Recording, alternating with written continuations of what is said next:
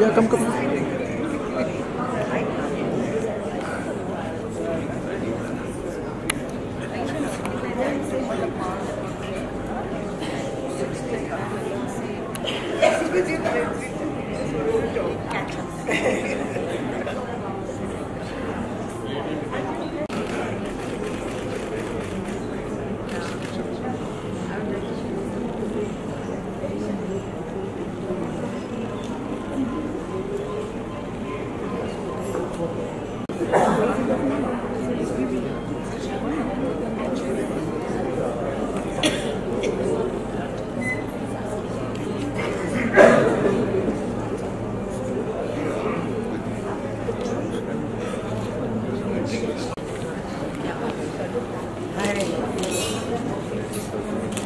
Late हो गया थोड़ा My driver had taken my baby, my grandson to the park. तो आने में लेट हो गया तो मुझे क्या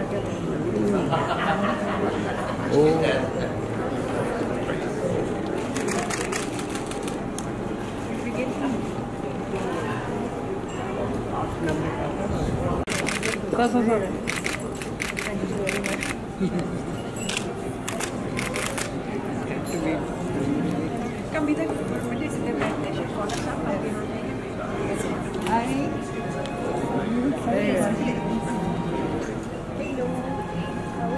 Yes, fine.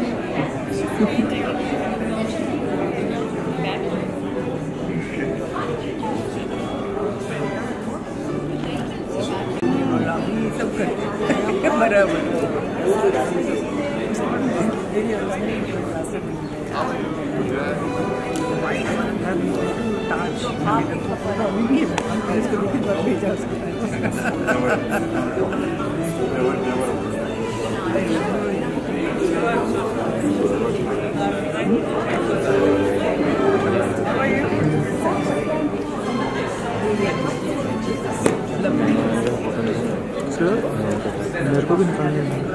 बेचता रहना निकालेंगे तेरा निकालेंगे पहले तू अभी नहीं अभी नहीं अभी नहीं मैं तो सोती हूँ। Good evening, ladies and gentlemen.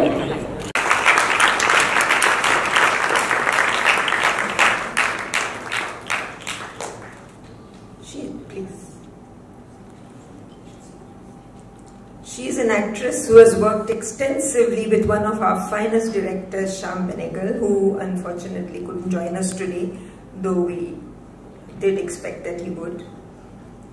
A national award winner, she has also acted in television serials, and incidentally I have seen her since she was that big when I was dabbling in theatre myself. And she has won applause for effectively portraying the young Gohar Jan on stage. May I invite Rajeshri Sachdev on stage. And now I'm inviting Aruna, the author herself. Please come on stage.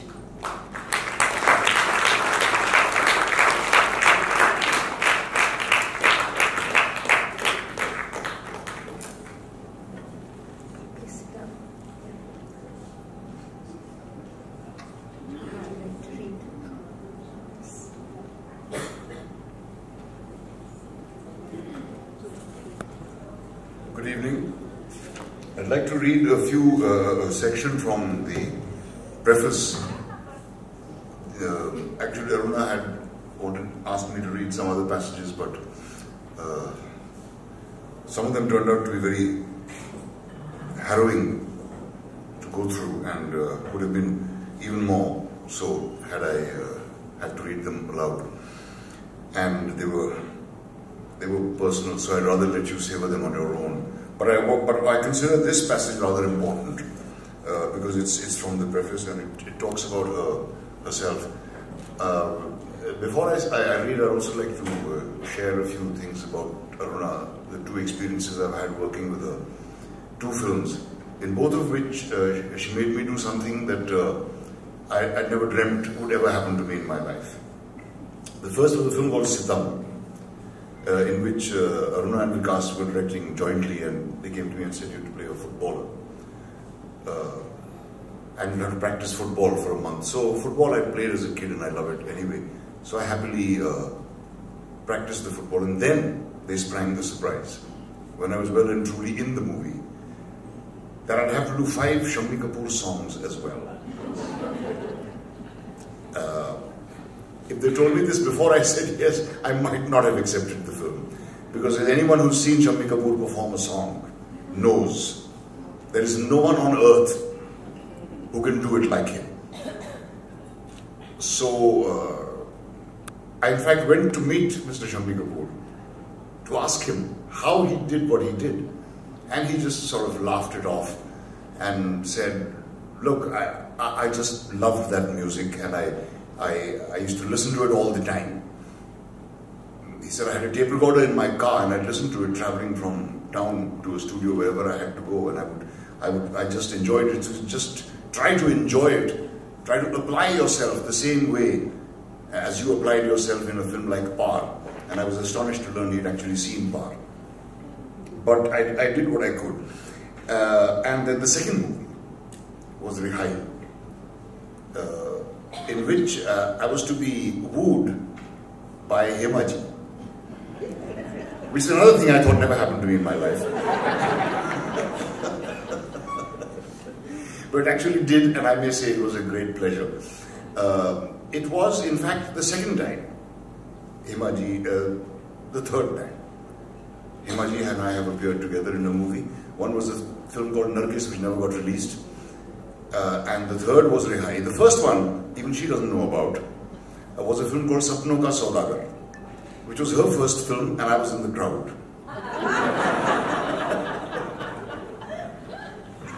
So Aruna has made me go through two utterly unique experiences in the course of my filming career. So here's the last bit from the preface. For me, it is not possible to separate my life and my personal experiences from the films I make. It doesn't mean that all my films are biographical. I'm interested in life, people, relationships, and sometimes disturbing issues in society. And that's the kind of films I made. However, I chose to make middle cinema or middle-of-the-road cinema as I wanted an audience for my films. I've also seen how I felt alienated from my own self when I made a film to meet the demands of the producer or the market and diluted it into a degree that robbed it of its soul. Such compromises don't work for me, and I decided long ago that I would rather not make a film if there is no artistic freedom. That explains why I made fewer films than I could have. The other reason was that I was working in a male-dominated, sexist industry and did not want to compromise myself as a woman.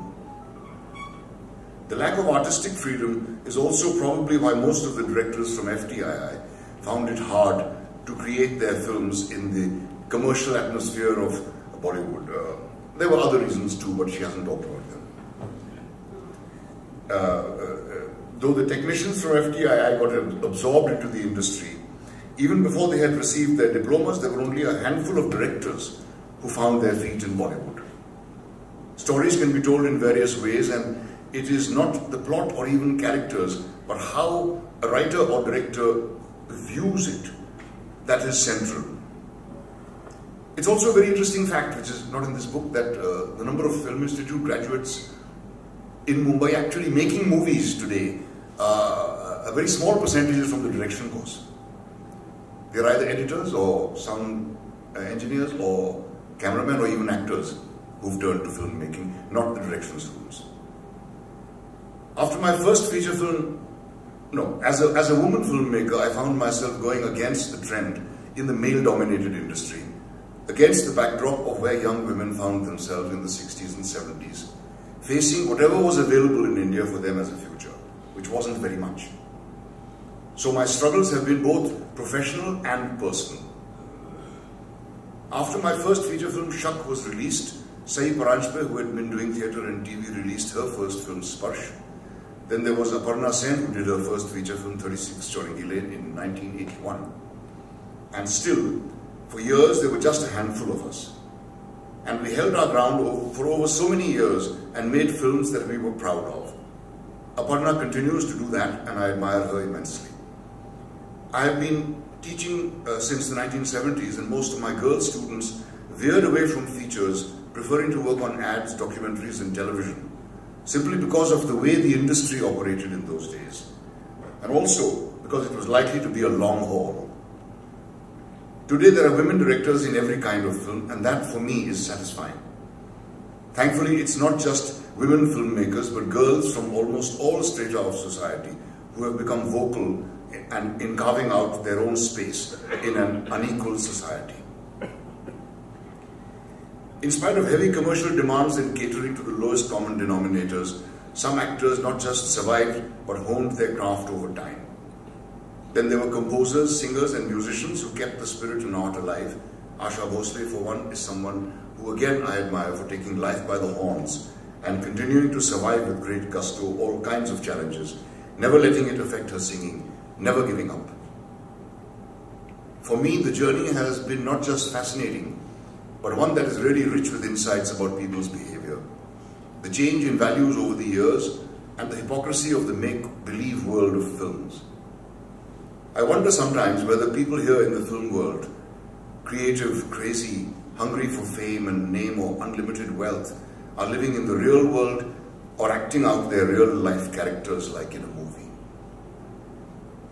The tragedy is that their struggles were real, as were their agonies and ecstasies, as many had to compromise on their art, their self-esteem or their personal life in the face of business and box office interests. And I learned compassion as I watched their struggles over the last so many years. Sorry.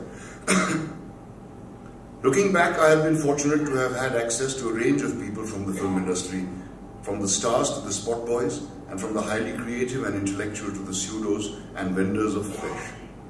In the end, everyone wanted a piece of the cake, but no matter how much they got, it was never enough.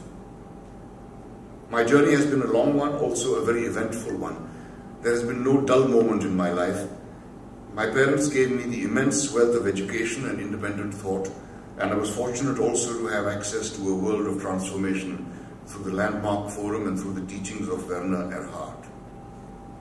Whether faced with success or failure, I could remain grounded and work to better myself and make a difference in the world through my conversations, lectures, workshops, or my films, which gave me an unimaginable power to communicate my thoughts and feelings to the world, sometimes to question, sometimes to provoke, sometimes to guide, and sometimes simply to share. Thank you.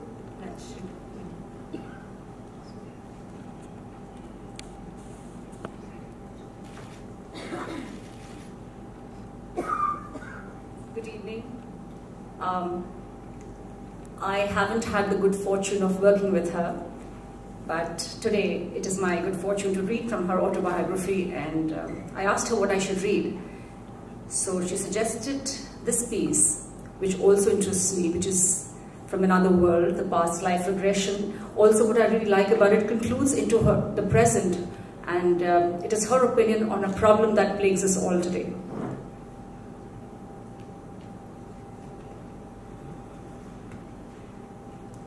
My determination to evolve and find meaning and purpose in my life and my suffering led me to try all kinds of meditation techniques, but I was never faithful to any one method. I even attended Vipassana classes at Igatpuri near Nashik for 10 days. It was quite demanding and rigorous, but I stuck through it. At that time, what showed up on my radar was past life. I had read a lot of books by Dr. Brian Weiss and Dr. Goldberg and was curious to know about my own life, trying to find some answers. Ranga used to conduct past life regression sessions for people to access their past lives, which helped them deal with their present life traumas and bring closure to issues that were incomplete in their lives. He suggested that I attend one. We arranged a session in a small hotel in Nagod, Thane that he owned with some friends. There were many things that I had an affinity towards, many things I abhorred, and I had no idea where it all came from, since there was no direct associations in the present life. My attachment to Paris or my extreme anger at men who molested, raped, or ill-treated women had no reference in the present life. The past life session untangled all that. Initially, there were fleeting images of me in France, maybe in Paris, dancing at a ball and being wooed by admirers. Then there was another bit in which I was a soldier in a trench fighting a war somewhere in Europe. Then I came upon something which was like a film I was watching. After almost 25 years or more, it is still so clear. Ranga attributed my capacity for strong visualization to the fact that I was a filmmaker. The setting was again somewhere in France on a farm. I was a chubby child of 5, and a woman who looked like a maid was bathing me in a round wooden tub. The water was very hot and steam was coming off my chubby pink body. She got me out of the tub and wrapped me in a towel, patting me dry. Then she put me on the bed so she could dress me. At that time, my stepfather walked in. He was a heavy, burly man, rough and unshaven, and when he came and sat on the bed next to me, he sent the woman out on an errand and started to touch me. He touched my face and lips and all the way down my body to my private parts. I started squirming because I hated his touch. I kept pushing his hand away. The woman came back and the spell was broken. Ranga asked me what was happening, and I replied that I had hated the unwanted, unwelcome touch of that man. In the next scene, I found myself in a barn where there were animals. I don't know how I got there. The monstrous stepfather was on top of me in a pile of hay, groping me and trying to pull my panties down. He smelled foul and I wanted to throw up. During the session, I even raised myself from the bed where I was lying as waves of nausea swept over me. Ranga again asked me what was happening and I kept describing things as we went along. Somehow I managed to push my stepfather away and ran out of the barn. I kept running, not knowing where I was going, just to escape from him. I went up a steep slope on the top of a hillock. I was out of breath, and before I knew what was happening, he had caught up with me. He dropped me to the ground, pulled my panties down and raped me from the back as I had fallen on my face. My screams did not have any effect on that monster. I was completely knocked out and felt like a dead rag, limp and lifeless. But there was more to come. As he finished his job, he pushed me over the cliff. I realized that I was falling. I was terrified and there was nothing to grab at. I flailed my arms and legs in vain. Finally, what seemed forever, I hit the ground. All was still.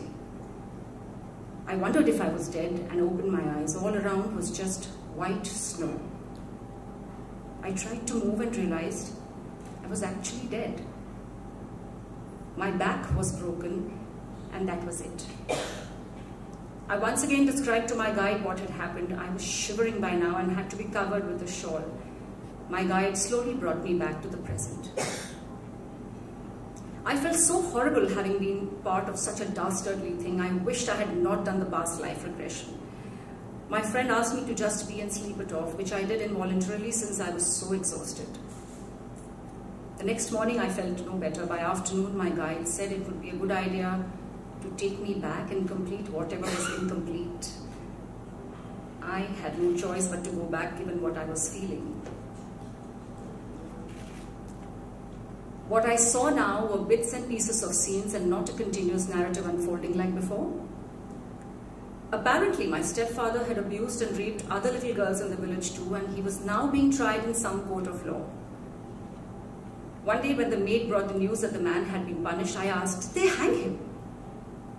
She replied in the affirmative and added that she and my past life brother had attended the hanging as it was a public one. I felt better now that the perpetrator had been punished for what he had done.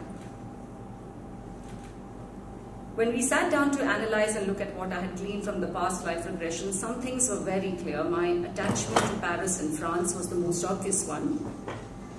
The second thing was my anger and almost militant stand against abusers and rapists. It made complete sense to me because in my present life I had not allowed myself to be molested or abused or even taken advantage of. And I had never seen such incidents at my mother's home or even in the marital home. The third thing was my chronic back problem for years. It was no wonder that I had carried it into my present life. Given what is happening in the country today with regard to abuse of women, I want the highest form of punishment for the perpetrators. I feel incarceration or death is a very easy way. The culprits should be allowed to live without the use of that very tool they use to violate women. It would perhaps be a more stringent punishment for them to live as castrated males. Of course, if they have killed the victim, I guess a death sentence or a life sentence could be in order, though personally I don't like the death penalty. A lot of people might think that I am too harsh, but anyone, male or female, who has dealt with rape in any life, past or present, would know why I feel so strongly about it.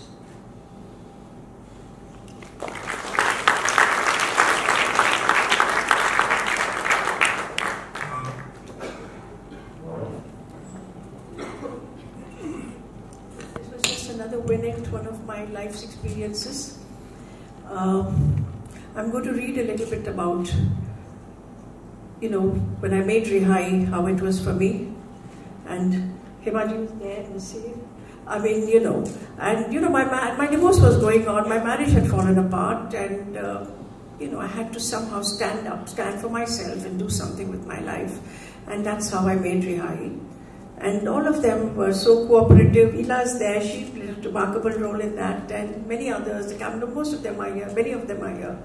And they all worked so well with me, worked for peanuts, and stood by me, stood for me. And one person I remember amongst all of them is also, I'd like to say a few words about Vinod Khanna. He was a very good friend. He really helped me when I needed help. I didn't have money for the first print of Rihai, and he gave me just money just like that and I said, but I don't know when and how and whatever. He said, payable when able. And thankfully I could pay that money back. But they all went out of their way to help me, and I do want to acknowledge Vinod as a very good human being who, and everybody, there's not much we can talk about him, everybody knows, but one thing I will say, thank you Vinod for everything, and we miss you. Now to come to the part that I want to read, we went to a God-forsaken village, now of course it's Vadnagar. And it was Vadnagar then, but it turns out to be it was Mr. Modi's village, so it got known. But otherwise, it was a God-forsaken village then, some 30 years ago. This was 30 years back. Anyway, I completed the film, but my ordeal was not yet over.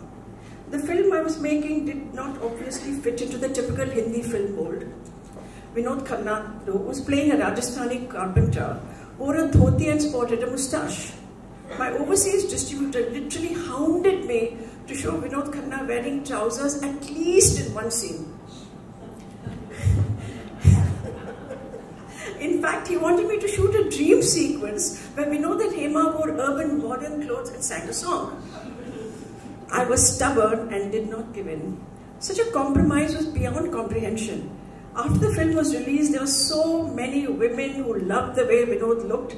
They found him sexy in that get-up and drooled over him. In fact, even his wife Kavita, we fell in love when she used to go, really, that was how it was then.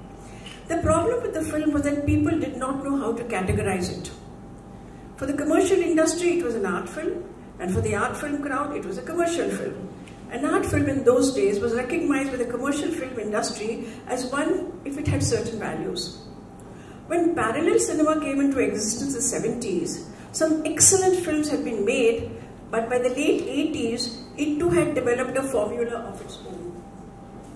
What characterized those films were elements. That really deserves applause. Thank you very much, Mr. Shah, Aruna, yourself, and Rajeshwari. I think we can go to the next step of the evening.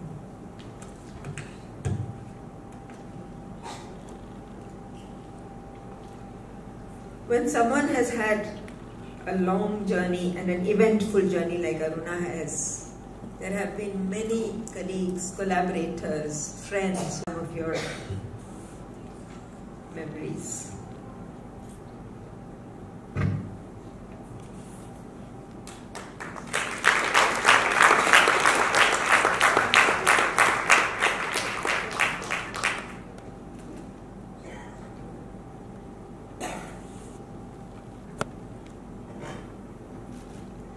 Good evening, friends.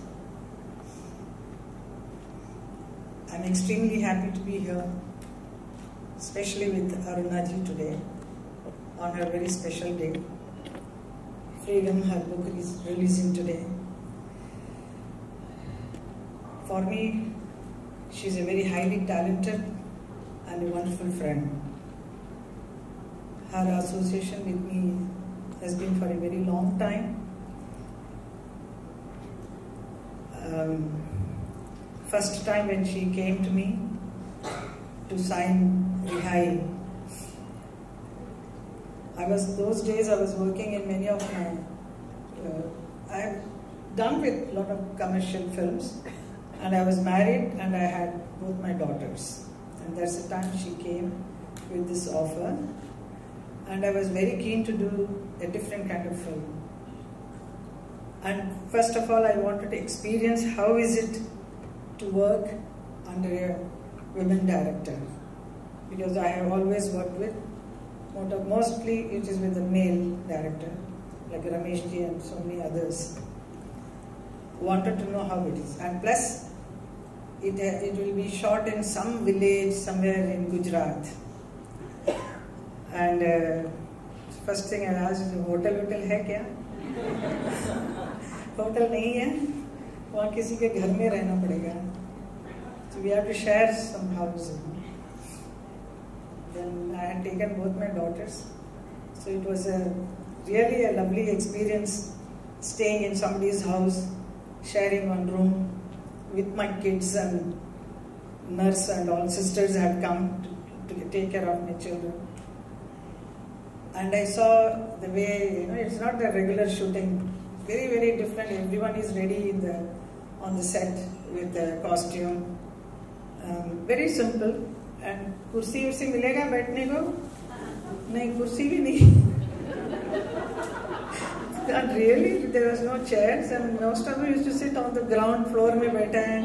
ऐसे actor लोग ऐसे इधर ही बैठे हैं. तो मैंने बोला मेरे लिए कुर्सी लेकर आओ. From wherever I stayed, because I was finding it very difficult to sit anywhere, like that. So I'm very sorry, Aruna ji. I'm sharing that today.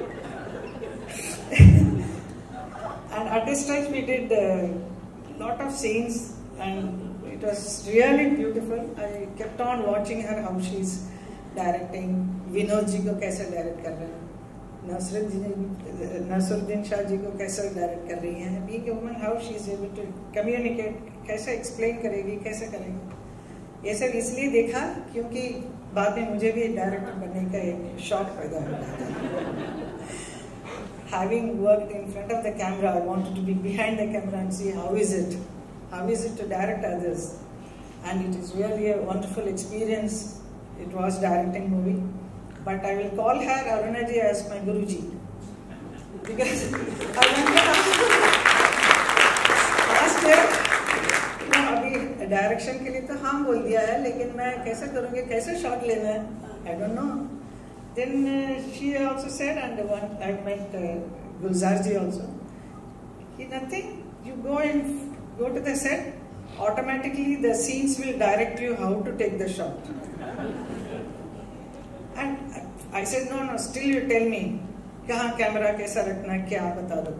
So she told me, she drew a few things and showed me. You remember? Yes. So that is, I have kept it still with me. So with that, I started my serial Nupur on dance, on classical Bharatanatyam Nupur banai thi. That did very well. And then I had the guts to make Dil Ashna Hai also. I would have continued to make many more films as a director, but unfortunately the films I was not able to sell it because we are artists. We are all very artistically involved in the film, but finance part of it, we don't look at that at all. So somewhere misfired. So little, not so much keen to do further. Unless somebody else comes and asks me to direct, I am ready.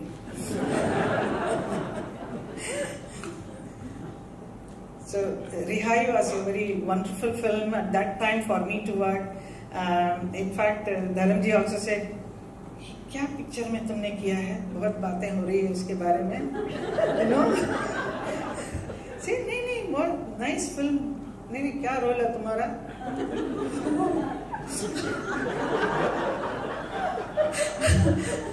नहीं बहुत अच्छा सा role है, बहुत बढ़िया काम किया ना. She is very wonderful director, she has done it so well. सो आप देखिए, ये नहीं बोला.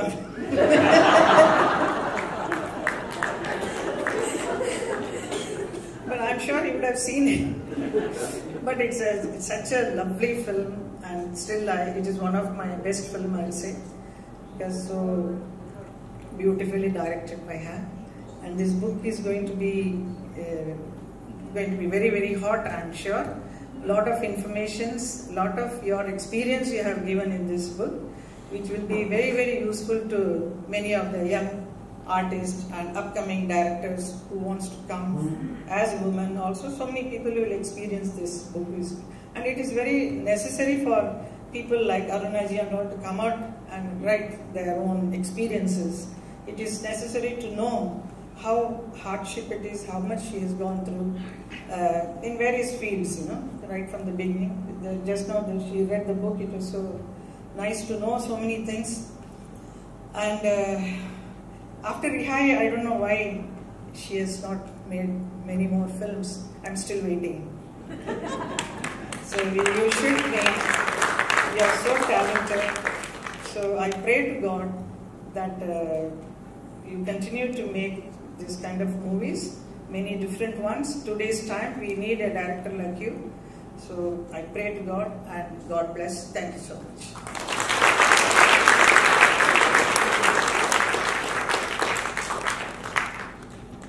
Thank you, Hema. That was a lovely, lovely speech from the heart. We have another creative giant among us, and I'm going to invite him to come on stage. He's someone who has created cinematic history with his movies. Everyone knows Sholay, and we have the director of Sholay, Sita aur Geeta, Shah and Sagar, the director of one of the most unforgettable television serials, Bunyad. I invite Ramesh Sippy ji to please come and share his thoughts.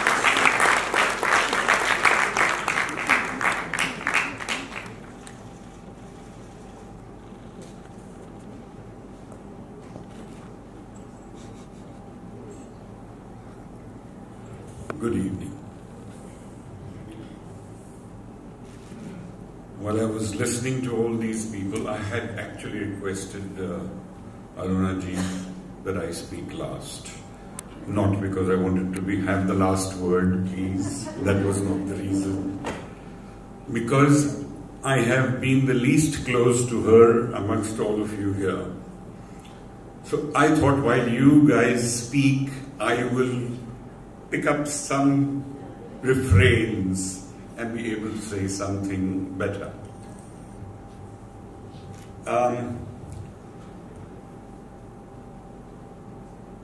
I actually have come to know Aruna very recently only.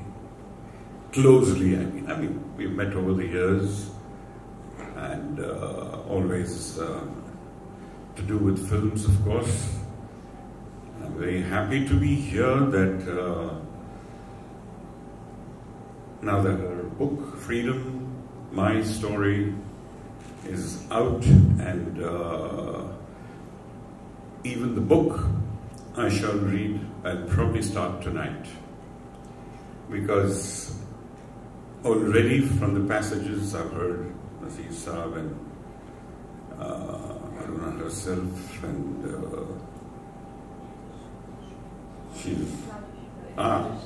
there she is.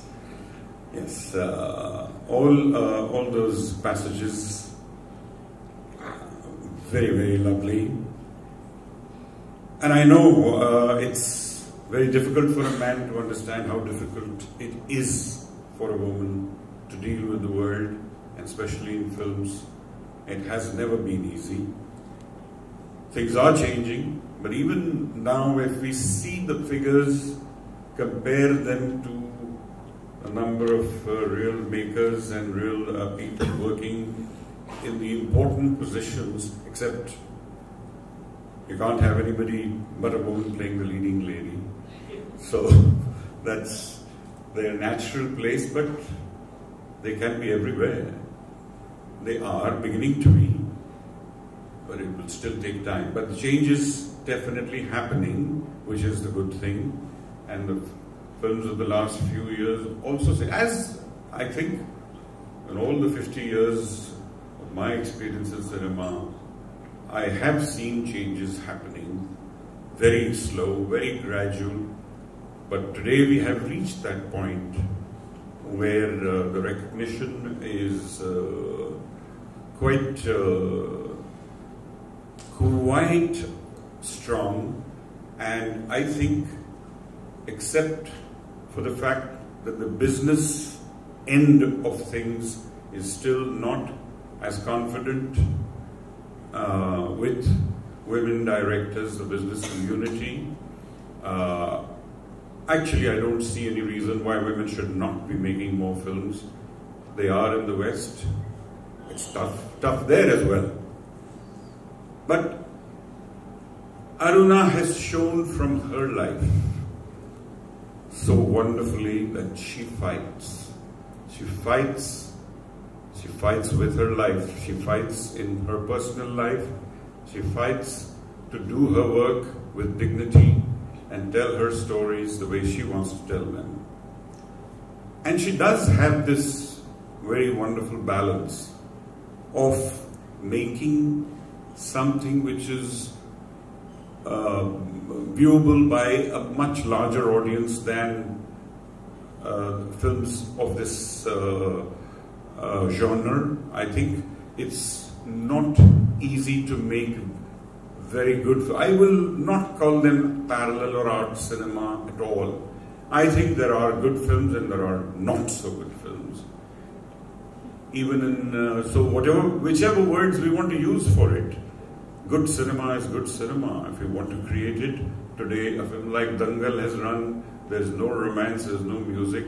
So it breaks all commercial kind of barriers and does the biggest business until a Mahabali comes along, and that's history. But so Aruna and her kind of films are what real cinema should be about. Everything else is, everything will have its importance. But Aruna, whatever you've been doing, please keep doing, and I hope and pray we will continue to always see your good work, and pretty soon after reading your book I shall say something more. Thank you so much.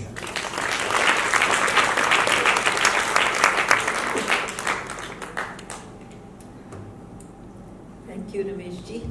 I must also share this wonderful thought that came to me when I was watching both of you on stage, that both of them are HarperCollins authors. We've got them signed on, and I'm hoping, Mr. Shah, we can tempt you to do something else for us besides your wonderful biography, which I enjoyed reading. It's time for the launch, for the moment we've all been waiting for. Aruna ji, will you come on stage? Rajeshwari, please come on stage.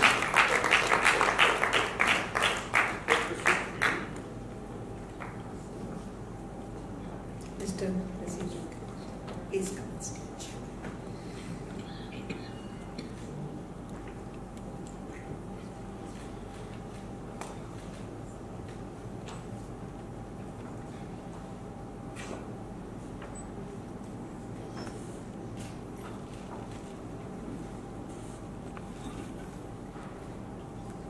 The inevitable photo op.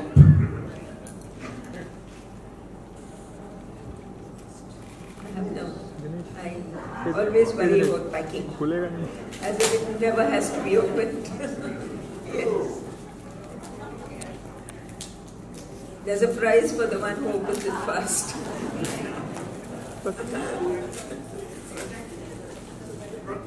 Not fair.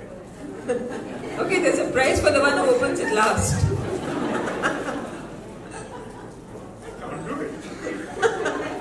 Something in life I can't do.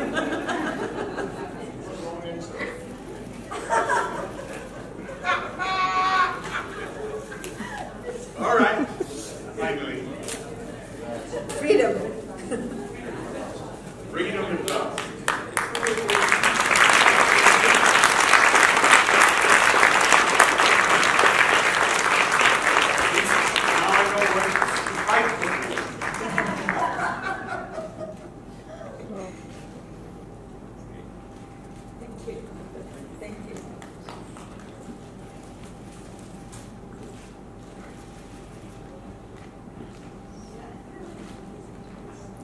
I think there are a lot of questions in some of your minds, and Aruna is more than happy to answer those questions. So please address your remarks and your questions to her, and I will take my leave from you.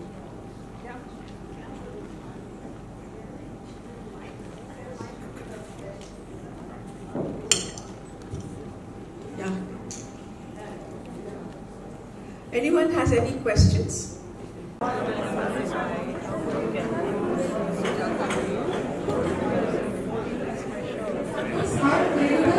And yes, I think as far as your sign is good sign.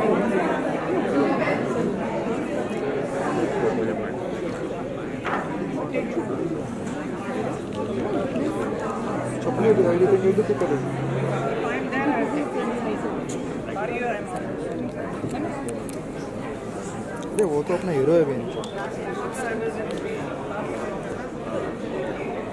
Yeah, I know. Right? All right.